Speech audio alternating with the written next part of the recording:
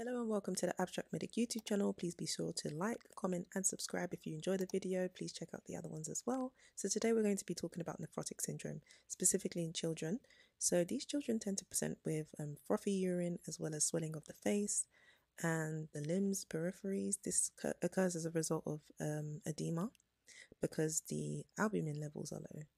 And we take a biopsy of the kidney and we find that on light microscopy it's normal.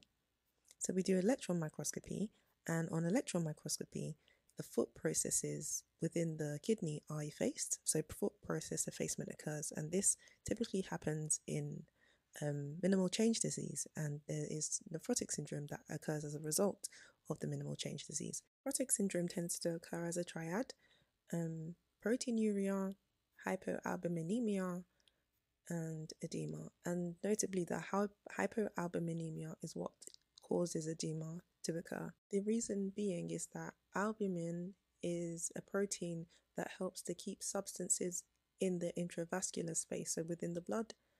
But if there is a loss of albumin, so this would mean that fluids tend to move into the extravascular space, and this is what presents as edema. Thank you so much for listening. Hopefully this helped. Please be sure to like, please be sure to subscribe and comment and ask any questions that you have. Thank you so much. Goodbye.